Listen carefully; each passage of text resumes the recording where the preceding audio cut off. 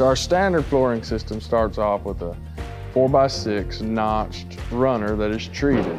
We also then take a 2x6 floor joist and stick it inside the notch and toenail into that to keep it from flexing back and forth.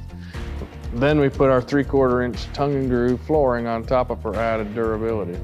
In some other sheds I've seen that are built, they use a 4x4 unnotched runner. They'll put 2x4s for the joists that are untreated, along with 5/8 plywood. So all of our standard framing starts with a bottom plate nailed to the flooring.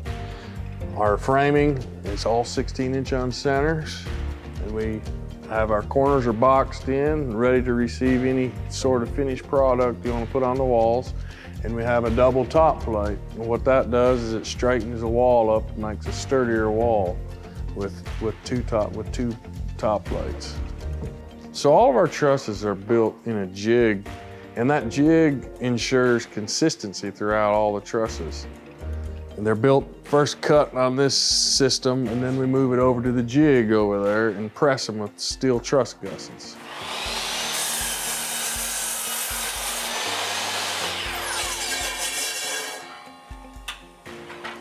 So after the boards are cut, we bring them to this jig and we press them together with 2 gussets at each joint.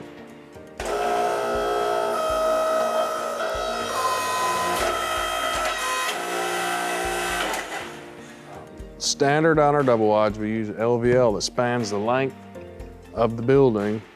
The LVL results in an open floor plan, so we have no post in the middle of the building. It also, what we do is we have one on each half that we bolt together on site.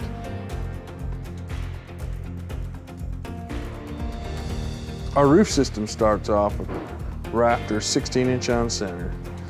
We use 7/16-inch decking under all of our roofing materials for extra stability.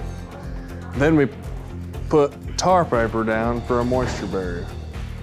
So our ranch style buildings come with a 5-inch overhang on the sides, finished out. We put softening underneath with J-channel and fascia trim. And on our gable ends, we do the same thing with a 7-inch overhang. That keeps the rain from running down the sides of the building and rotting your walls out.